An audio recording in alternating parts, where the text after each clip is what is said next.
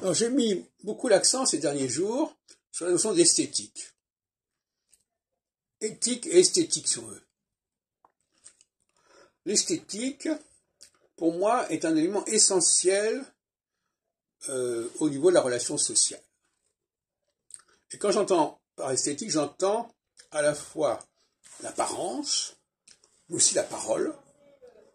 La parole relève de l'esthétique. La parole, c'est la musique. La parole, c'est le son. Et le son, c'est l'esthétique. Comme la peinture aussi. Donc, on est dans l'esthétique. Et les gens aiment bien certaines esthétiques. Et les autres esthétiques ne leur plaisent pas.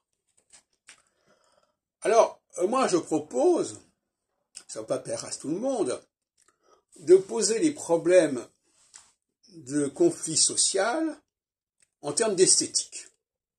Comment on parle, comment on s'exprime, comment on s'habille, à quoi on ressemble, quelle tête on a, etc. C'est de l'ordre de l'esthétique.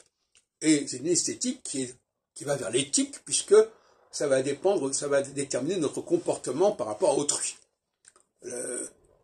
Pas la notion de bien et de mal, mais quelque part, un certain déplaisir face à une autre esthétique que la nôtre.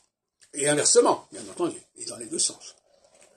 Et donc, par conséquent, pour moi, c'est quelque chose d'assez irrémédiable et indépassable. On ne peut pas jouer avec l'esthétique, voilà ce que je pense. On ne peut pas demander à des gens d'adhérer à une esthétique qui n'est pas la leur. Alors, j'en ai déjà parlé à propos de la langue française. Il y a une esthétique de la langue française, qui veut dire que tous les gens qui parlent le français n'ont pas la même esthétique du français, ne parlent pas de la même manière cette même langue. Donc ça aussi, ça crée une différence d'esthétique. On ne parle pas le français de la même façon à Marseille et à Paris. La sonorité n'est pas la même, le rythme de la langue n'est pas le même, on ne s'habille pas forcément de la même manière, etc. etc.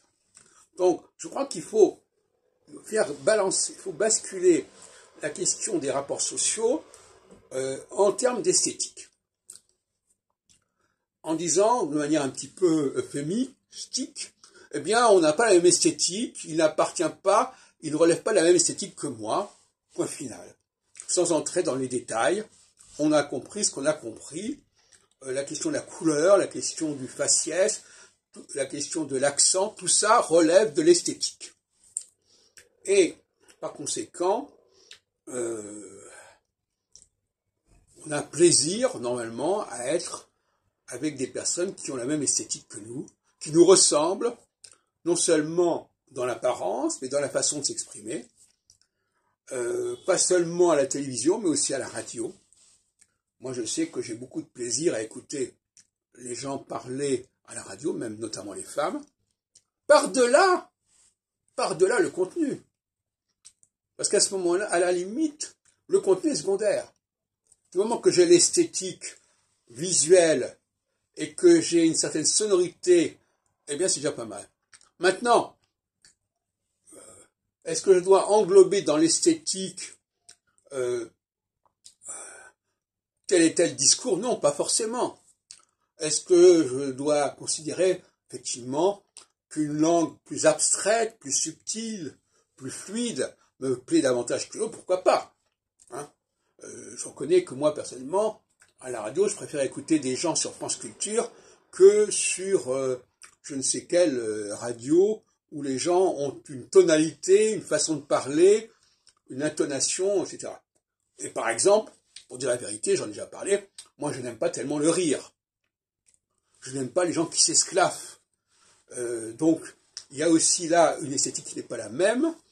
Le rire est un critère social.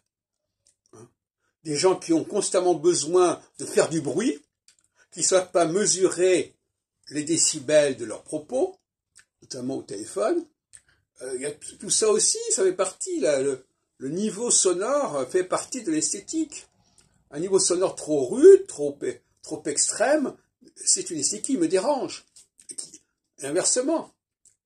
Ou alors des gens qui ne supportent pas le silence, qui ne supportent pas qu'on parle calmement et qui ont besoin d'une sorte d'excitation pour que ça commence à les intéresser, etc., etc., etc.